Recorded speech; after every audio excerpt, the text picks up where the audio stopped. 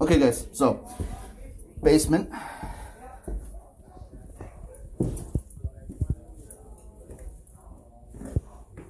As you had seen from the first video, we had granite on the outside, which is more of a block type piece of stone, where down here it's field stone.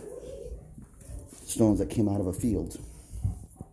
So that tells me that this foundation's been possibly added to before, where it started in the back, you know, in the good old days with the field stone. Somebody added to the foundation. So dryer hookups down here, washer right there, old sink, been painted, older windows, basement windows.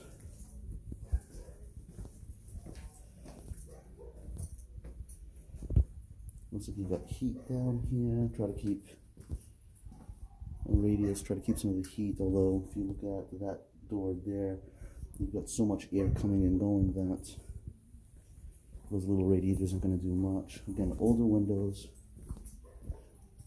I'm not even sure if I want to. I might give you guys a call and then discuss this one a little bit. It's de-leaded, the apartments.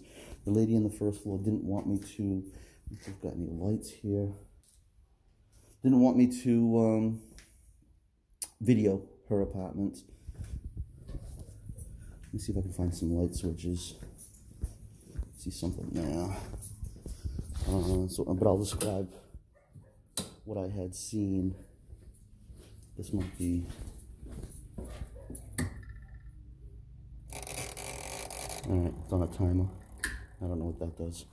Alright, I don't want to make this video too big, but first floor is run down. There's no question about it. Older everything.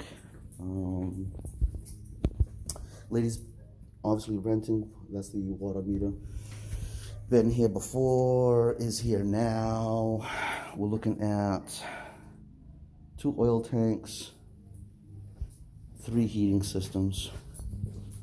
So you can see that small pipe in there, that's oil, and that's gas. So from the first video you saw, there was 1 gas meter out there, and then 4 empty spots. That's because you've got oil equipment here. These are by no means newer machines. I wouldn't be able to tell you what year they are. Home inspector would. They can look at serial numbers and that kind of thing. Electric hot water heater, and this one over here, gas. So, and it says 1, so I can only assume unit 1, this first floor level, is gas hot water, gas heating system. Units 2 and 3 are either electric or oil. Knob and tube.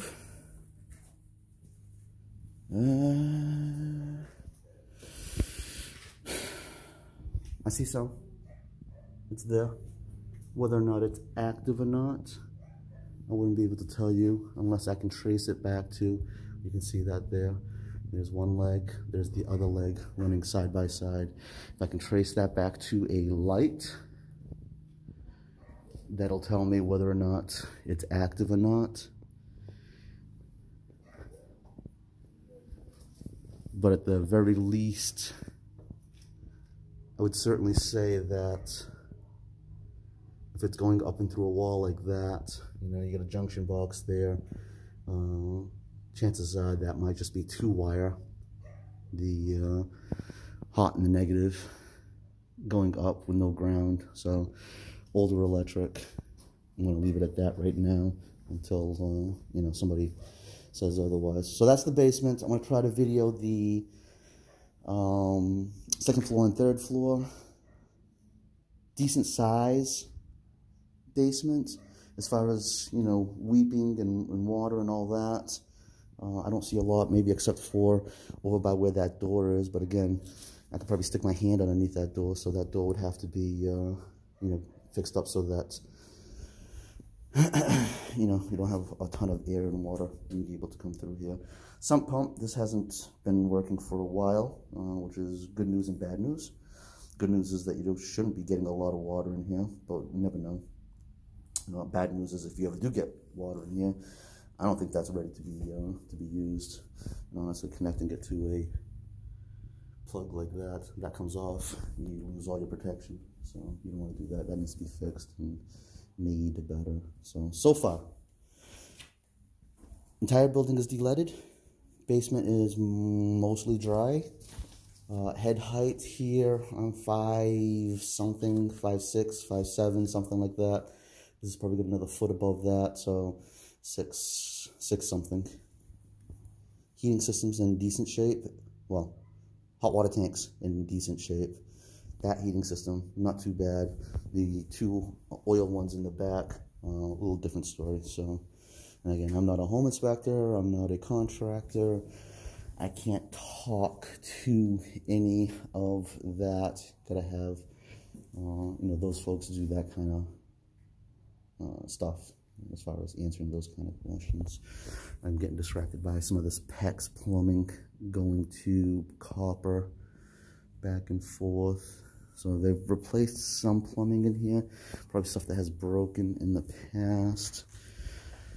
And again, not a contractor, so I can't really tell you whether or not this is good or bad. But, I just showed you a picture of it.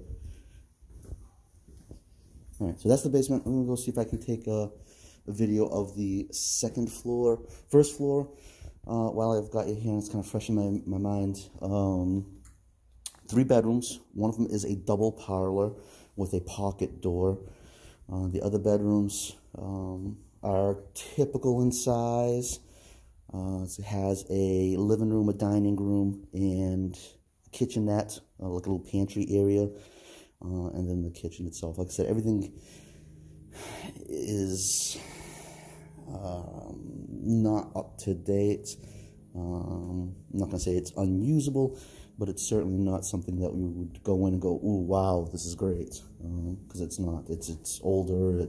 Some stuff is cracked. Some stuff is, and there's people living in it too. So the lady, she seems to want to stay, but again, you can't count too much on that. So that's the first floor. That's the best I'm gonna be able to do, for that and with that. I see this pipe right here. Cast iron, rubber boot, going down into, I don't know what. I can imagine that. That's doing the same thing. So this must be going down and out towards the street. I think that's the street that way. So all the sewer piping must be underneath. Sometimes you see it run along the basement wall, going out to the basement wall. In this case, everything goes straight down and it's under the basement floor. Good news is it's cemented, decent size. It's just a matter of figuring out whether or not the other apartments are what condition they are, and we'll see whether or not we can get a video on them. All right, Tony Mello, Mello Properties Team, 508-369-9755. Thanks.